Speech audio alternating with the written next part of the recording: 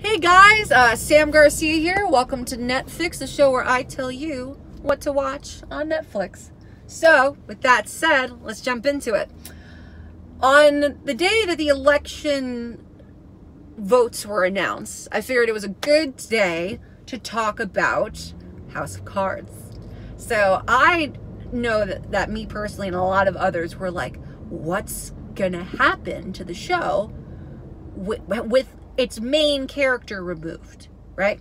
So at the end, after the last season came out, Me Too movement comes to light, Kevin Spacey's taken down, and he's fired from the show. And I agreed, and I agree with Netflix's decision to do that, to avoid that inner conflict that a lot of people have in the wake of that movement, and seeing artists that we've come to know and respect for their art, that not everyone there's more sides that we wouldn't know and have come to light.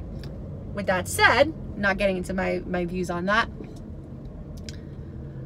I think it was the right decision for Netflix.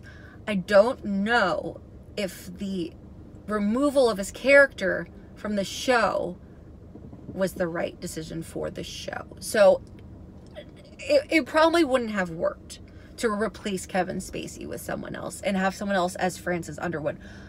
However, I am severely missing that character from the show. The character was very strong. He's a political, power-hungry, corrupt out the wazoo, like just horrible human being, but very captivating, very a fully formed character, you know? Like, he had his faults. He made you hate him. He made you hate him in a way that you couldn't look away, you know? And sure, you can contribute that to Kevin Spacey to a point, but I really feel like the character on paper was very strong. You know, you had a lot to work with there. And Claire, Francis Underwood's wife, who is a co-conspirator in many, many ways, was always a background character to a point. She was not given the same attention. She did not have the same character development, and she was not that much of like a point. She's striking. She's very striking. She has a presence. She's a strong, almost like chilling presence for a woman, and it's something that, like, I'm a fan of the actress, but Claire as a character, she has always been a bit of a trophy wife wanting power, you know? And with that said, she still feels like that to me. I wanted her to blossom. I wanted her to be the super strong, even if it's the same thing where, like, you gotta hate her, but you love to hate her as a character, as what they did with Francis Underwood. I would have been okay with that. But right now it's just like, wow, I don't feel strongly about her in any way, and her now taking over as the main character, we're lacking a lot. House of Cards, we're falling short on that character, and I think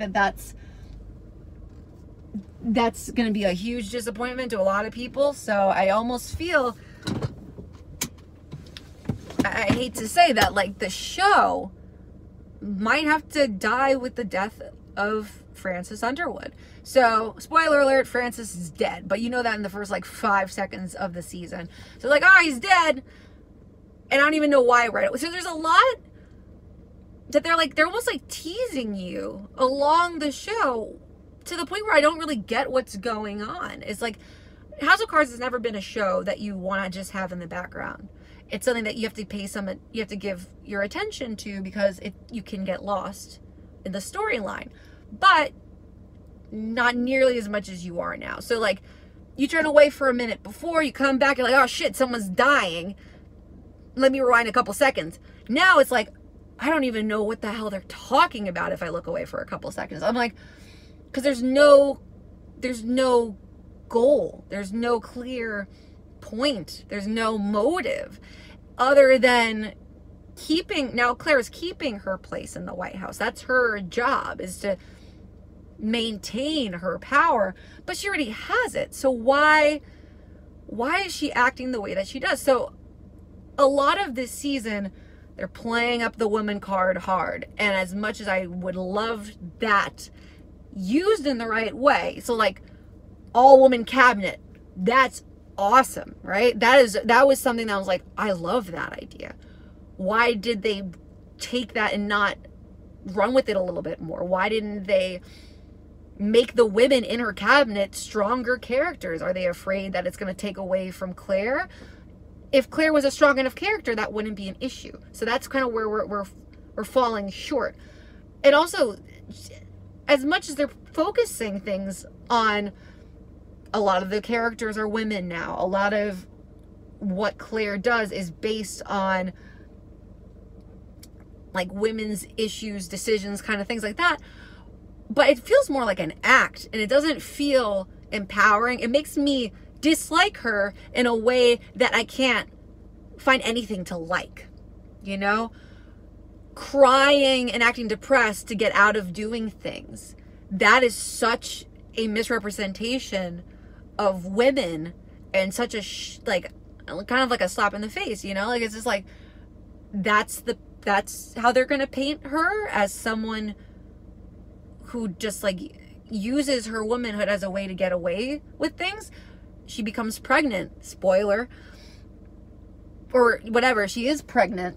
Not a big spoiler, truthfully. I haven't finished. Let me be honest, right now I'm about like maybe like 5, 6 episodes in, and I'm still like, who am I watching this for? Who am I watching this show for? It's not Claire. Claire is falling flat, and which is a real shame, because again, I like the actress.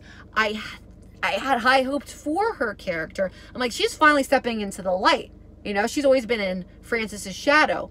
Why is she falling so short? She's just not a strong character. And I'm like, there are a lot of holes here. Why should I like Claire, hate Claire? Don't just make me hate Claire.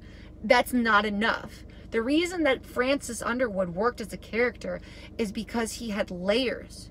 Because he was so corrupt that it made you curious to how far he'll go and what a man without limits will do to get what he wants.